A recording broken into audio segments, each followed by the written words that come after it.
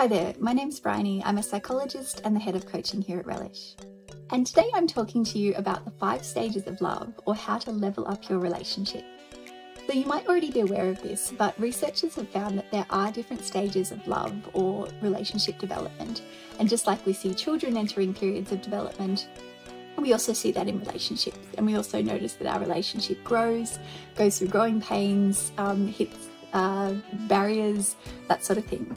So it can be really helpful to understand what these stages are and to be able to predict some of the issues that might come up for us in these different stages.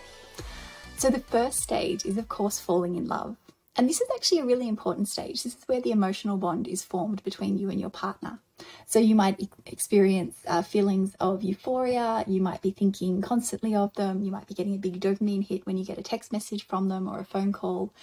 In this period of time, your body's producing lots of oxytocin, which is the bonding chemical, probably lots of serotonin, which is a chemical that regulates your mood and makes you feel really happy.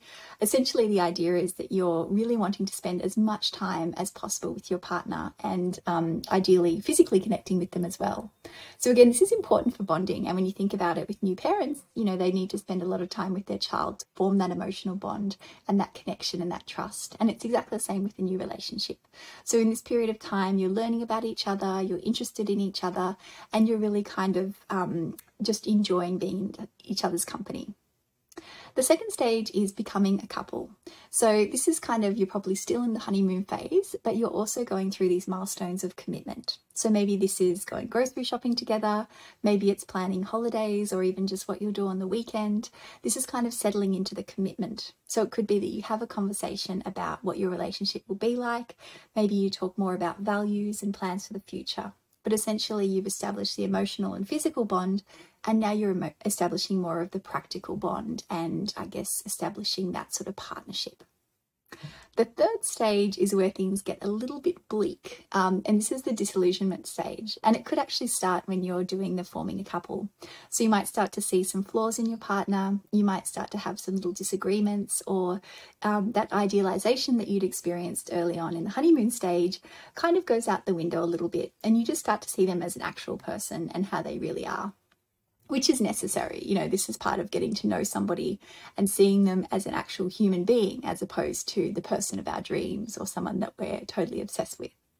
So the disillusionment stage can be the most challenging stage in a relationship, because I guess this is where we're really at that point of deciding whether we want to continue to see somebody, and vice versa, they're probably having the same thought about us. So for some couples, this can be the end of the relationship, so they can both decide, look, we don't have enough in common, or, you know, there's too many red flags here, or I can't manage this deal breaker that they're sort of showing. Whereas for other people, they'll kind of make that decision that, look, you know, I've seen their flaws, I've seen them for who they really are, and there's enough here to make me want to continue with the relationship.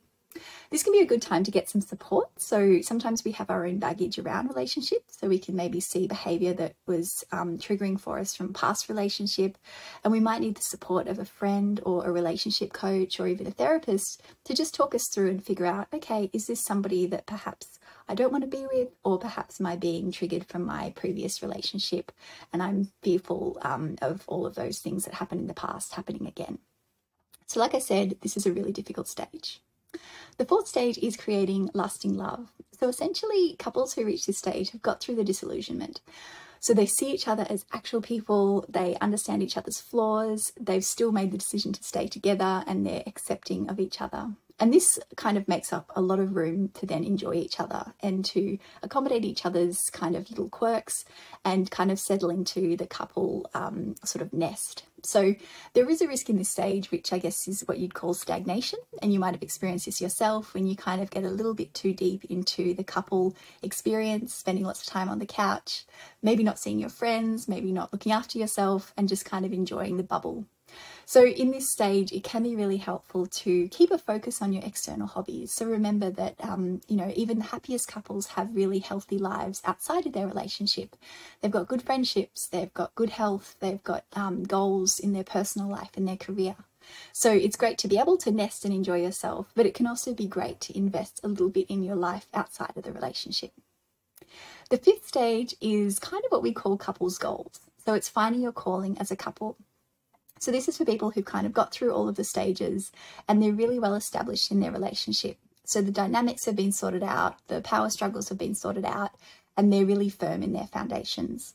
And for a lot of couples in this stage, they kind of then start looking outward and considering, well, what next? You know, how do we want to contribute to the world? Do we want to start a family? Do we want to contribute to causes or to, you know, the community? You know, we know that we're kind of together, we're greater than the sum of our parts. What can we do next?